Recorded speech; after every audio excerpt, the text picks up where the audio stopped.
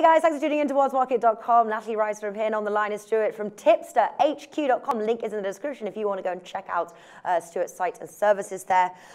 We are talking best value bets across World Cup qualifiers taking place next week. It's from Sunday, Monday and Tuesday.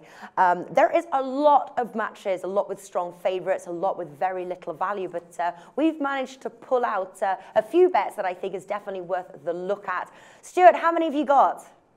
Well, I think you pulled out more than me. I have to say, at 44 World Cup qualifiers, I managed to find 2. Wow! So not much value in your eyes across. No, I think the across the bookies first got round. this one pretty tight. Bookies done very well on this one, I think. All right. Well, I've had to research every single match, so I do have a little. On my brain, I'm going a little bit like this now because literally every single match. I've found 7 that I definitely think is worth looking at, worth exploring. So obviously we're a little bit outnumbered here. So I'll start with. You start with yours. What have you got? You want me to go with my first one? I think my strongest bet, I have to say, Switzerland against Portugal. Yeah. Switzerland, a solid side, but they lack a bit of flair. And you've got Portugal, who are currently European champions somehow. Don't know how that happened. But match odds on this one, match odds bet, Portugal, can you believe this, are 3.13 to win. Yeah, I know, it's crazy. I think that's a fantastic set of odds for that. Yeah, I completely agree with you. That is one of my bets, although I'm covering myself a little bit on that one. And Portugal draw no bet, 2.2 bet Victor. But yeah, very surprised to see Portugal as the underdogs. Obviously, they are on the road. But, you know, Euro 2016 champions right now, coming, you know, against a team who, you know, just made out of the round of, who made it to the round of 16, sorry. So totally behind you on that one. Safer option, like I said, play the draw no bet or something like that. All right, second tip. Second tip, Cyprus against Belgium. I'm going into the double chance market here, and I'm going for a little bit of an unusual one, I have to say. I think Cyprus is going to pull off a shock. Whether that means a win or a draw, I don't know. I don't really care because either of those will be covered by me. So double chance, so 1x, 3.5, a bet 365. All right, so Cyprus versus Belgium. One match, actually, I'm surprised you didn't take. This is my favourite one. And I have to say the odds have dropped since yesterday. I previewed this with Bernardo from the Al Tips. Israel versus Italy. They were currently 1.75, William Hill. They've now dropped to 1.7. Obviously, they won Group E in Euro 2016. Israel are in poor form. They haven't won a match in 5. Yes, Italy have got a new manager, but I definitely think that they can still get the job done. And I think even 1.7 is a fantastic bet. Do you not like that one? It's not so much about not liking it. It's the fact that Italy have got a bit of an ageing side, and they've got a new coach in charge who is not as good as Antonio Conte. Gianpiero Ventura is good coach, but not as good. And I think the first game of a new real regime, I think this one might be a bit of a risk. So I avoided that one. Really? That's my favorite one. Okay, next I've got Denmark versus Armenia, Group E.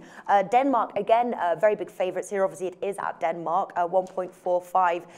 But I actually think that Armenia have actually been underrated in this match. They're coming off fresh off a 4-0 El Salvador victory. They also had an impressive win against Guatemala in May, and that was 7-1. That was their highest record. I think they'll be very fueled coming into this match. Denmark's last match was back in March, and they lost to Scotland 1-0. I think it's going to be closer than the bookies, than the odds suggest. And I'm looking at playing Armenia plus 1.5, and I've got that 1.65 bet Victor. I also like Armenia and the draw, 3.2, also with bet 365. I think the value is Armenia in that match. I think in that one, if I was going to be pushed to go for anything, I'd probably go for Denmark -1, which you can pick up for around 1.7. So both of those, well, it could be okay. All right. Like I said, guys, do your research first. Take mine with a pinch of salt and expand on it. Next, Czech Republic versus Northern Ireland. That's Group C. Northern Ireland came 3rd in Group C in Euro 2016, whilst Czech Republic came last in Group D. They only managed 1 point from a draw. Yes, it's a Czech Republic, but very surprised to see Czech Republic as favourites. 1.75 Ladbrokes, Northern Ireland 5.4. I like Northern Ireland +1, 1.58, or Northern Ireland and the draw. I think Northern Ireland's going to pull the upset on this one, 2.15 Bet365. Well, I won't argue on that one, but I'm not sure I'd be backing it myself. I can see your reasoning, but it's a match that worries I me. make a good argument here, Stuart. You make a good argument, yeah. but it worries me. All right, Norway versus Germany is another one that I've got. I love Germany. Obviously, they lost in the semi-finals to runners-up France. They are actually the favourites to win the World Cup here. Norway lost to Hungary in their playoffs. Germany 1.5. I think that's a good value. You know, that's right. I like the Germany win and the over 1.5 goals, 1.73. Love that bet a lot. Yeah, I think that one's actually probably your best bet of the lot. Thank you. I like the Italy one, though, I have to say. And I was actually with you as well on the Portugal bet. So that was also a good one. Next one I've got is Wales versus Moldova. I think Wales had a very successful Euro 2016 innings. They obviously lost to winners Portugal 2-0. That was pretty bad. I think I had a bet on that, both teams to score or something like that. But I'm actually taking Wales minus 1.5.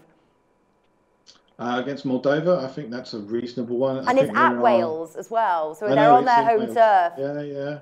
Go on the boyos, I know. But I don't know. Wales coming off Euro 2016. They'll be fired up, Stuart. Fired up. Hal Robson-Kanu still hasn't got a club, so he may not be playing this one. So that leaves Sam Vokes up front. Maybe it's tough. I think it's one to avoid for me. Okay, all right. You're a hard man to convince here, Stuart. I've got one more bet. Let's see if I can convince you.